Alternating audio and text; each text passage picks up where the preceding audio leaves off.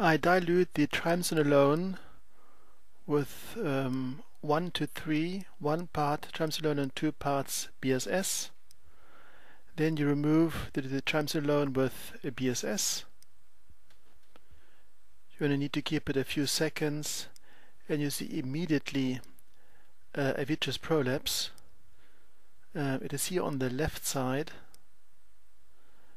going out the to the side incision on the left side. So this has to be removed, otherwise a vitreous wick is present with risk for endophthalmitis and detachment. So first we will insert 2 trocar cannulas. These are 23 gauge from the company FCI France. The package includes 3 trocars and 1 irrigation line. You insert 2 trocars now on the temporal side, 3.5 mm behind the limbus. They're very easy to insert, the trocar cannulas. Other companies are Mani from Japan,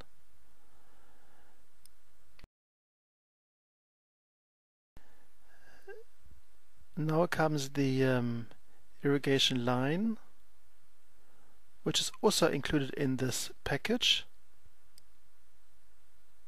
Waiting for the BSS to come. Now you can attach it. So now we can start with a anterior vitrectomy from pars plana, from this trocar here. So I'm removing the vitreous behind the IOL. Okay, it's very easy. You cannot do this procedure from the limbus because the IOL is in the way.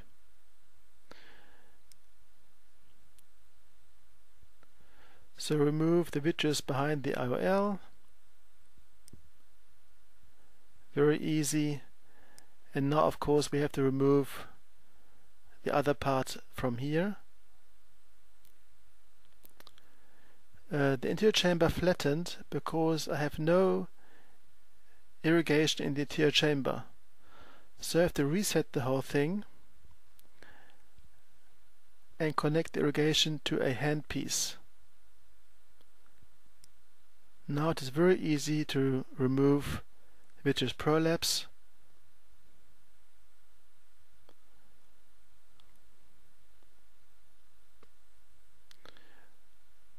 So all this is done with Infinity Machine, and here is once more a picture for the irrigation setup. Left hand piece and right irrigation line. Please try. Thank you very much.